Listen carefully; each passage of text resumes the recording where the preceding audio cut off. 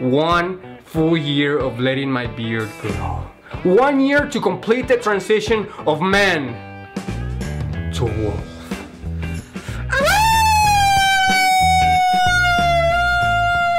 I would like to thank everyone who believed in me. So, but basically just me. I would like to thank me. Most people didn't even know I was doing this as a goal. They just thought I gave up on life. My parents thought I was doing this to spite them, against them, as a symbol of rebellion or something. The only two people in my family who have liked my beard are my grandma and my sister. My grandma died this year and my sister tried to kill herself.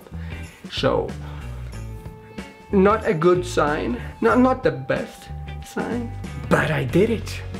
It wasn't always easy, but I did it, and here you have it. This majestic, beautiful taste. And it's not tasty, but it's a majestic, beautiful beard. But it's time to change. It's time to change. A radical change is coming, but please control yourself. I'm gonna look very sexy, but I don't want to be treated differently. I don't want people to start throwing panties at me, or bras, or diapers. No, I don't want to start hearing, I want to have your babies impregnate me. No, please. I am just a simple human being, okay? Control yourself, please. Okay, so we went from a man to a wolf to now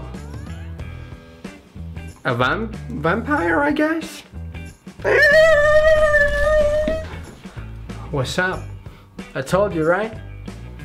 It's very sexy. It's actually, it might be too sexy. I know you're on the verge of collapsing, and it's too sexy.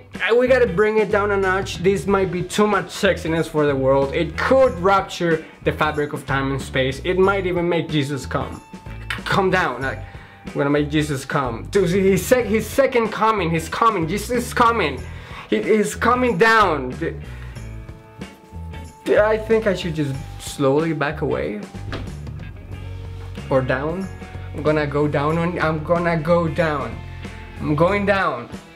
Goodbye. Don't be scared. Okay, I know.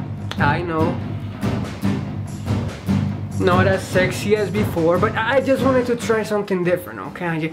I wanted to experiment with my look. I don't know, something new. Thank you so much for being along on this ride with me. Thank you for your support, for your patience. I appreciate it immensely so much. You don't even know. As you can tell, this is gonna be an interesting year. And let's make this a very great year. Let's make 2019 so very precious, beautiful, and full of accomplishments. Holy moly, mother flipper weird. I don't know why.